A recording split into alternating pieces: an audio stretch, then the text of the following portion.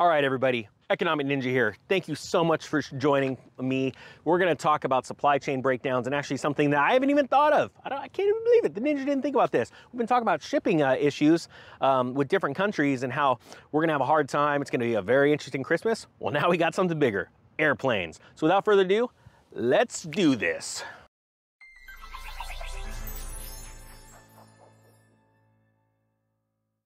All right, guys, thank you so much. Welcome back to all the new subscribers. I am so grateful that you're here. Thank you so much for everybody that's been throwing the thumbs up. And thank you so much to everybody that are taking these videos and showing it, sharing them on any platform they're a part of. Just get the news out there. I thank you so much. All right, so just so you know, at the end of the video, there's hope at the end of the tunnel. There's light. I mean, there's hope on the horizon. There's a light at the end of the tunnel. And guess what? It ain't a train coming. All right, so here we go. I'm gonna give you some hope at the end of this. Cargo airlines are canceling hundreds of flights right now. This was just in the news a couple days ago. An awesome subscriber actually alerted me to it, and so I wanted to go over this. So right now, in China, they are restricting tons of flights. Long-haul aircraft, cargo aircraft, the kinds that can travel around the world essentially on one tank of gas and get products that we do need here, okay? It's just a fact. We are not a producing country, okay? We've been addicted to Walmart, we've been addicted to Amazon. Get over it. It's just where it is. And I'm super excited, honestly, to be part of the revolution that is bringing manufacturing back to this country. Sad thing is there's gonna have to be a lot of pain involved. That has to do with pay cuts, all that kind of stuff, but that's just gonna figure itself out. Sorry, I digress. Now, right now, approximately 531 flights, which equates to about 43% of daily total cargo airline traffic, was just canceled out of Beijing. On top of that, 408 flights, or about roughly 33% of cargo flights, were scrubbed out of Shanghai, okay? So what does this mean for you? Two things. Less crap's coming from China. And I don't mean it as crap as like it's crap. I mean, it's cool. I like watching TV. I love, you know, watching Hallmark movies at Christmas. So how did I do it? On a TV. Where did I get it from? China. So my point is there's gonna be less of that stuff to go by and prices are gonna go up. Why?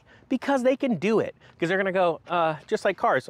There's only 5 on the lot. Okay, cool, double it. Someone will buy it because there's always a crazy person that'll double it, pay for it. Except for my subscribers when it comes to lumber. Okay, so my point being is this. We're gonna get a lot less stuff. So here's the hope, right? Because there's a lot of people that like Christmas. Now I get it, I'm gonna get some guy on there going, you know, Christmas isn't just about presents. Well, to some people it is, you know, and gosh darn, I like watching Christmas movies on Hallmark. I like watching my children open up Christmas presents. I like that feeling of, you know, being around family and all that good stuff until, you know, you've been around your family too much and it's like, all right, get out the door. We'll see you next Christmas. My point being is that one of the things that you could do right now, just knowing this is coming in the craziest time of the year when they're trying to get goods over to here or getting goods anywhere so that people can enjoy their holidays, it's just maybe you may just want to go shopping for Christmas a little early. Yeah, I got some money in my pocket. I got some sweet stimulus money. I'll go drop it on a present for Timmy.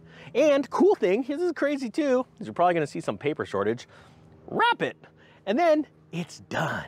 Man, that'd be pretty cool, wouldn't it? You're just like, man, it's like the first time ever, because the Ninja gave me this idea that my Christmas shopping's done.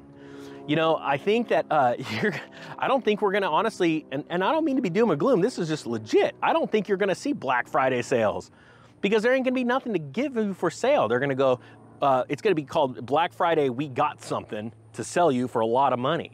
So if it was me, I don't think there's really anything wrong with doing your Christmas shopping a little early. And yeah, the truth is, if we all went a couple years without, you know, going out and spending a bunch of money on crap we don't even need, you know, some new fancy blender, it's got the name Ninja on it, I guess that's cool.